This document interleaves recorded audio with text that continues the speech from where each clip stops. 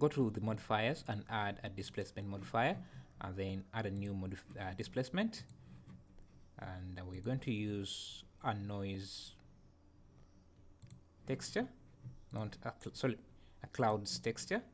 Then let me first turn off this wireframe, and we can go to these modifiers again, reduce the displacement. You can see we are getting some good distortion here, and then we can also add another displacement. You can just copy this and make sure you hit this number so that you duplicate the texture, because we want to lay over the textures to create some bit of smaller details. Right now you see we have these light details, but we don't have smaller details in here.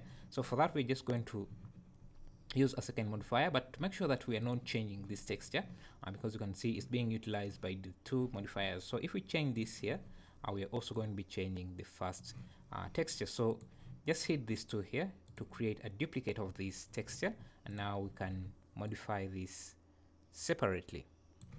So it seems that the first texture is overpowering this one. So, and maybe the size, let's see what's going on.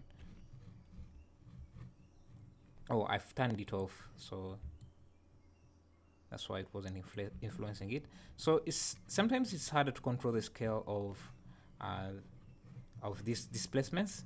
That's why I usually add an empty to control that. So Shift A, empty. I'll add maybe this UV sphere, then change the texture coordinate for the second displacement modifier, and change it to object, and select this as the object. Now if I scale this, I can scale up or scale down the texture.